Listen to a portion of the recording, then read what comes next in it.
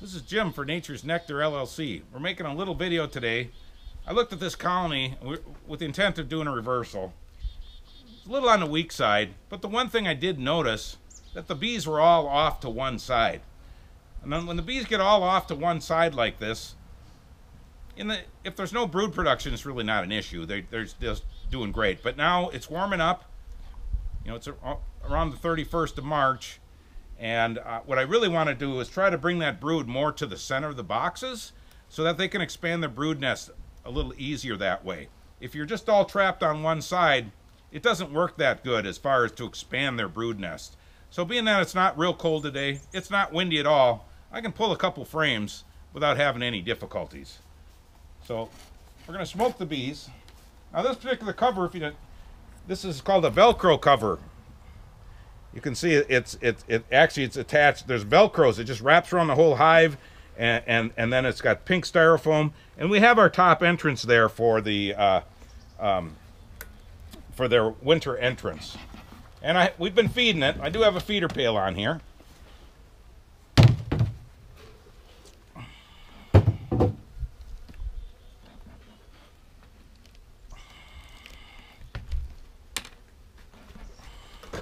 But you can see, if I open this up here,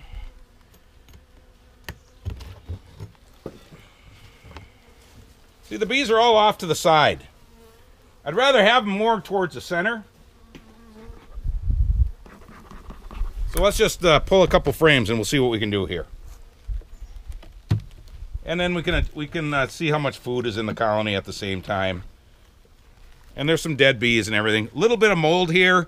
Whenever you have bees and if there's some mold in there, you could just dust off, take your bee brush and maybe lightly dust it off. Lightly dust off the mold, but there's no reason to get too crazy. The bees will clean that all up. So I'm just going to pull a couple of frames here. And there's some dead bees in here. Don't save that comb, you know, we don't want to do it. Now this isn't your best frame. Here there's a bunch of drone comb here. You can tell it's drone comb because of the cells are bigger than the worker are. So this isn't the greatest comb. This should be on the purge list, although this side is really nice. So we do have pollen patties that we have on here, and they have taken the pollen quite good.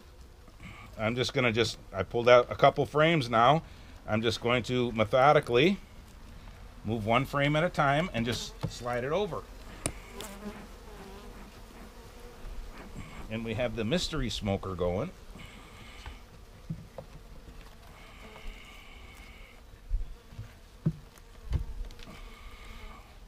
And then we'll come back at another time and clean all the dead bees off the bottom.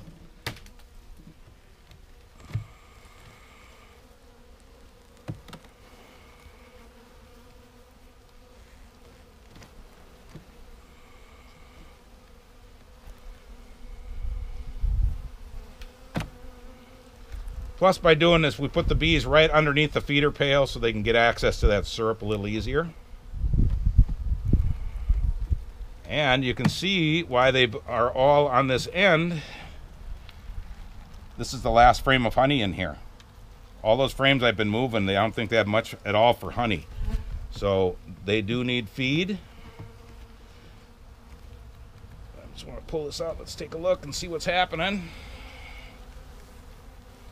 You can see they took syrup down. You can see all of our syrup glistening there. So they have taken that down. A little bit of honey there. Still not a strong colony though.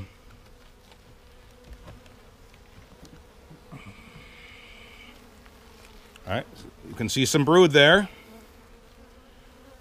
Some cap brood. So as time goes on here, we'll get you know, this bee here has just emerged. See how light colored it is? When they see them really light like that, I know that she's just recently emerged. Sometimes if you're looking at your bees and you can't see underneath them at all, just blow on them and they get out of your way.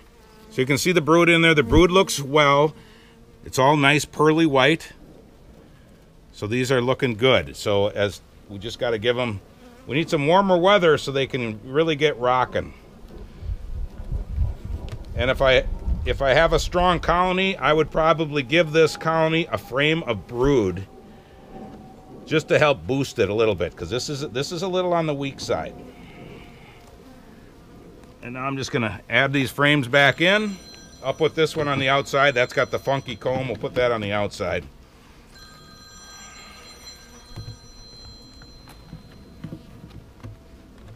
All right, we're just gonna leave it like that, and I'm gonna put my inner cover back on right here. Keep the pollen. They're gonna need another pollen patty. There's still a little syrup in here. I didn't turn it over so it didn't lose its vacuum. So that's why I left it, just purposely left it like that. If I would have turned it over, it would have lost its vacuum, and I would have had to fill it up right away. And we're just gonna put everything right back the way it was. And that's it. Well, hopefully in another week we'll start seeing some more bees there. And like I say, I think this needs a little bump of bees to help it along. But other than that, it should build up. I don't think we'll be able to divide this one, but maybe they'll surprise me. But thanks for watching.